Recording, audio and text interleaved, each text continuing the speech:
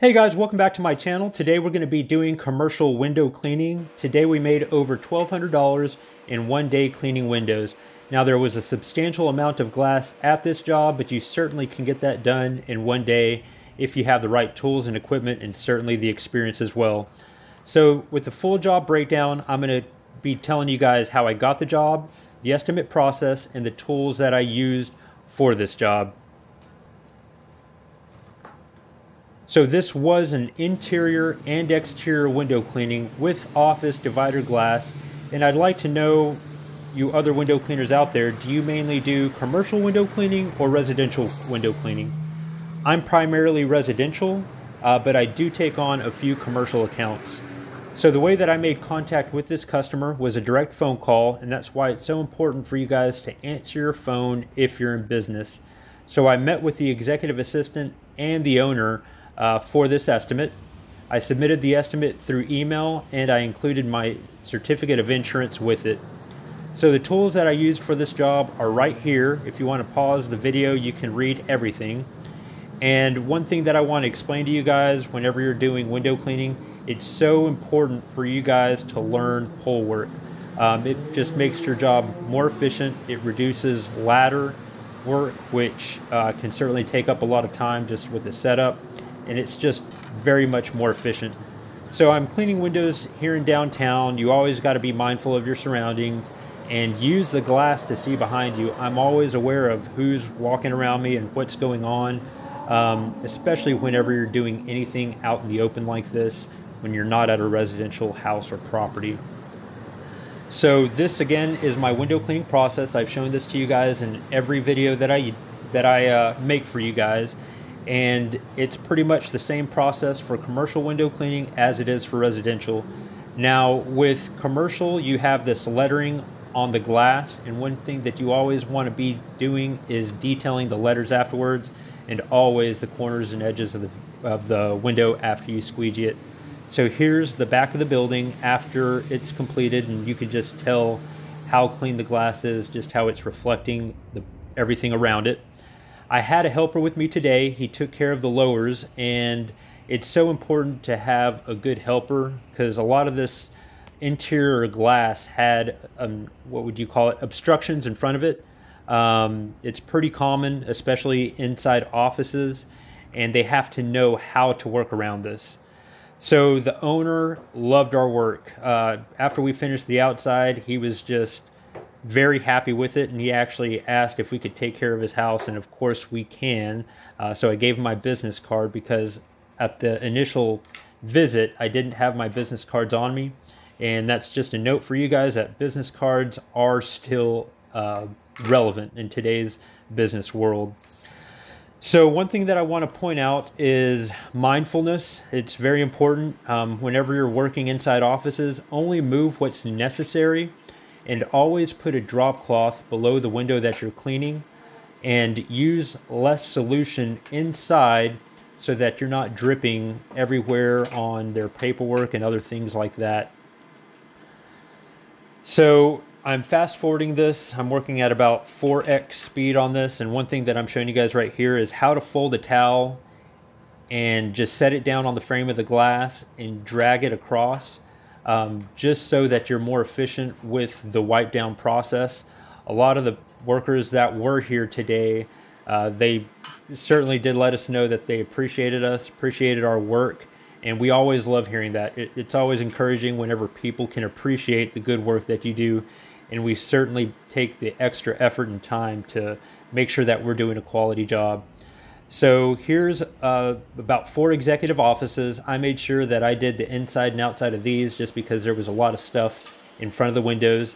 And always show care. Whenever you're walking on or stepping on any counters, be sure you either have your booties on. I always put a towel down, and just shows more care for the customers. Nobody was really here watching, but there's certainly cameras everywhere.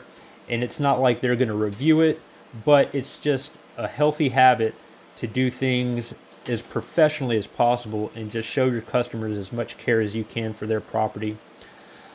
So since I was standing right here, I just took care of this lower window, but I'm going to show you guys why it's so important to learn pole work whenever you're doing these lowers. And right here I had the Mormon accelerator or the liquidator. I'm not sure what it's called. It's the one with the washer and squeegee both on the squeegee handle.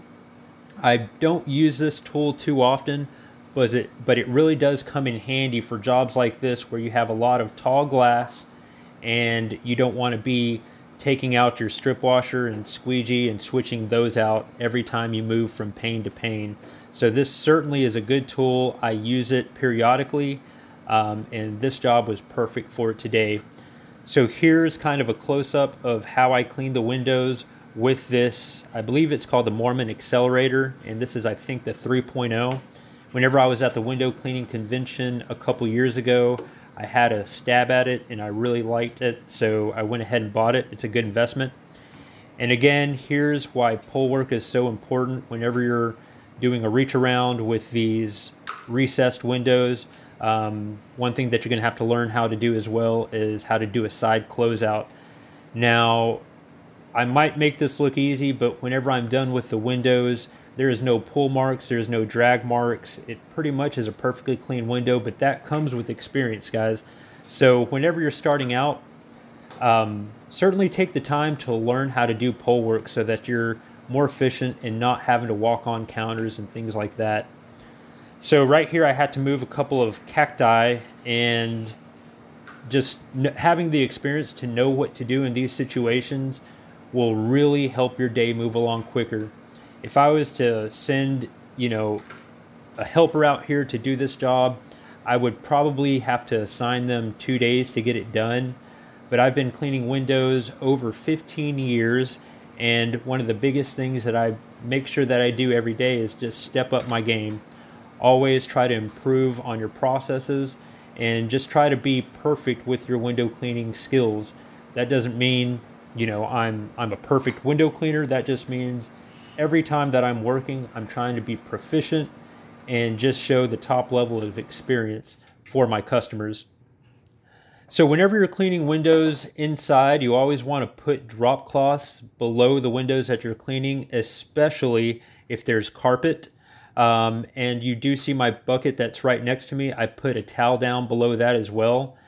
And you did see me just push on the window because these are large windows, and if you put too much pressure on the glass, they will break.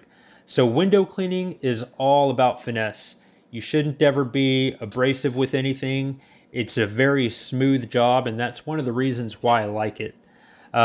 So here I am again. I'm cleaning the window in 4x speed, and whenever I'm cleaning each pane of glass, I'm cleaning it from top to bottom, just so that I'm more efficient. Some guys only clean the top half and then they move to the lowers. Whatever works for you, it's your system. There's no one way to clean windows. You just have to find what's better for you. Always detail the corners and edges, and as you guys can see here that I'm cleaning in between the frames where the windows meet. And right here, this was the last set of windows that I finished, and as you guys can see, I'm cleaning up as much of the excess water using my squeegee. And this just comes with experience, guys. There's not one way to clean windows. You just have to figure out how to be efficient whenever you're cleaning glass. So always wipe down the frames. As you guys can see, I'm using my wipe up towel to kind of detail the corners and edges and frames. And then I always go behind it with my touch up. That lighter blue towel is called my touch up. So these windows I was cleaning pretty fast because it was kind of like the home run to the end of my day, and I always have fun cleaning windows, but today was an extra long day. I believe I was out here for about 10 hours, which is a long day to clean windows. Afterwards, my wrists were kind of hurting just from all the use of the movement of cleaning windows.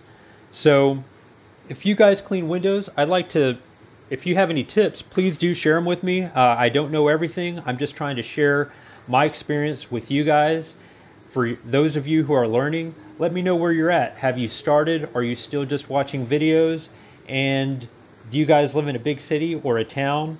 And why do you want to clean windows? Is it because of the money or because you like cleaning windows, or you just like working in a different place every day. I like it for a number of reasons. I like working by myself. I like working in quiet. I like seeing new jobs every day. And please do comment, like, and subscribe. And thank you guys for watching. I certainly do appreciate everybody who takes the time to watch this video. And always remember, stay hungry, be professional, and go to work.